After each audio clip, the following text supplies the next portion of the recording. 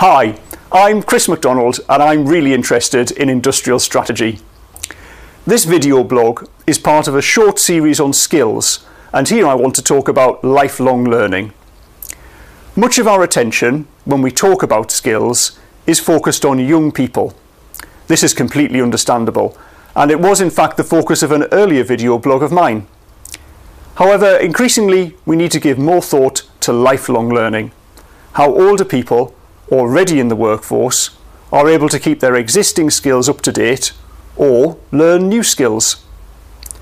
The need for this is increasingly important as we progress through the fourth industrial revolution. This period of transformational change is seeing the emergence of new digital technologies and automation, and it has the power to render hard-won skills redundant overnight. Even where this does not happen, the rapid pace of technological change means that existing skills need to be refreshed to remain relevant. For too long, lifelong learning has been a neglected area of education and skills, but to be fit for the future, we need to make this both a personal and a national priority. A personal priority because it is important that individuals take responsibility for keeping their own skills up to date.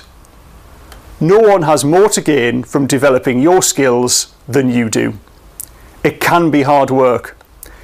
Many employers do not have the scale or resources to support lifelong learning in the way they might have done in the past, and finding the motivation to study after a long day at work can be difficult, but it is also hugely rewarding. It's the case that not all learning needs to be off the job. In fact, some of the most useful lifelong learning can be found on the job by stretching existing tasks and capabilities. Lifelong learning also needs to be a national priority too. Education is a public good.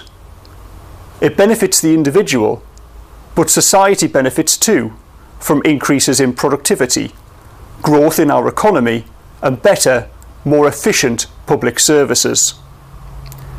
Policies that support lifelong learning would include support for educational fees for older students, free access to night classes, and incentives to individuals and employers for increasing the skills of the workforce.